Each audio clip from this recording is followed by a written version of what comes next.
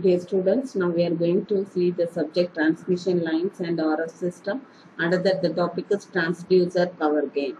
On the study of this transducer power gain, the students will be able to describe the power gain and derive the expression for transducer power gain. Transducer is a device which converts a one form of energy into another form. So power gain is GT. Gain is the ratio of output to input. So in transducer, the power gain is defined as the ratio of power delivered to the load to the power available from the source. So GT is equal to PL by P average. So average is the power input to the transducer. So PL is equal to 1 by 2 B2 square into 1 minus the load reflection coefficient gamma L square. So PA is the source power, Bs square divided by 1 minus gamma S square. That is the biasing signal divided by input reflection coefficient gamma S square. So substitute the equation 3 and 4 in equation 2. So the gain of transducer GT equal to 1 by 2 B2 square into 1 minus gamma L square by Bs square by 1 minus gamma S square. Simplify this.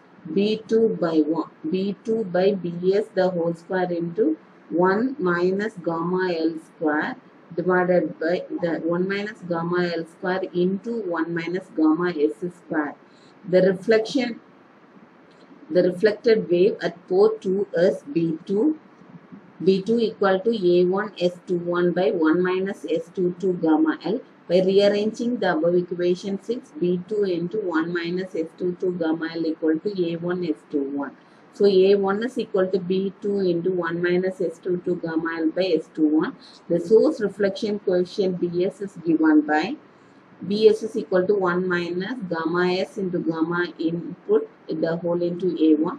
So the input reflection coefficient gamma N is given by gamma N is equal to S11 plus S12 S21 gamma L by 1 minus S22 gamma L. Rearranging the equation 9 by gamma input is equal to S11 into 1 minus S22 gamma L plus S12 S21 gamma L by 1 minus S22 gamma L. So to find the gamma 1 minus gamma S into gamma N.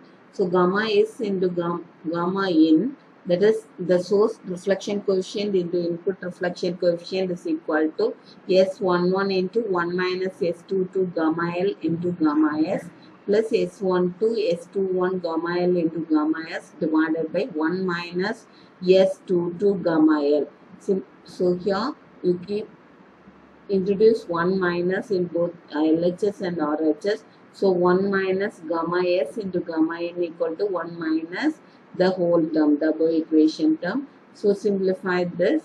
So 1 minus, multiply S11 inside. So S11 gamma S minus S11 S22 gamma L gamma S plus S12 S21 gamma L gamma S by 1 minus S22 gamma L.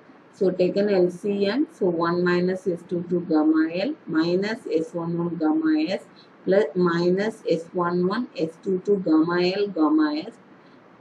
Here the minus is common, so multiply minus S12 S21 gamma L gamma S divided by 1 minus S22 gamma L. So simplify this.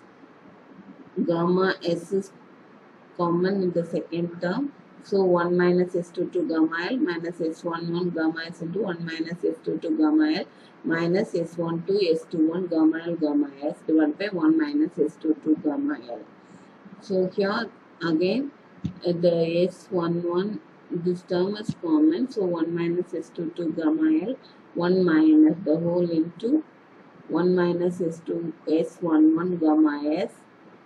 1 minus S22 gamma L is common for first two terms.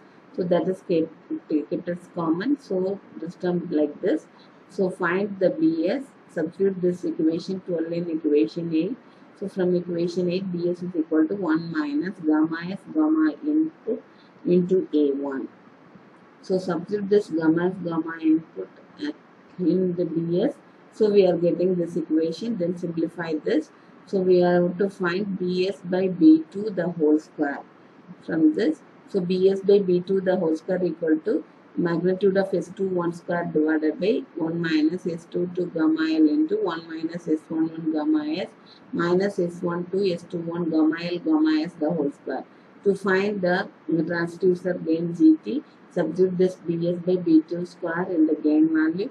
So we are getting the gain Gt equal to S21 square 1 minus gamma L square into 1 minus gamma S square divided by 1 minus S22 gamma L square 1 minus gamma S gamma N the whole square. So possible quiz question is the power gain G of a two-port network is independent of source impedance of two-port network. Thank you.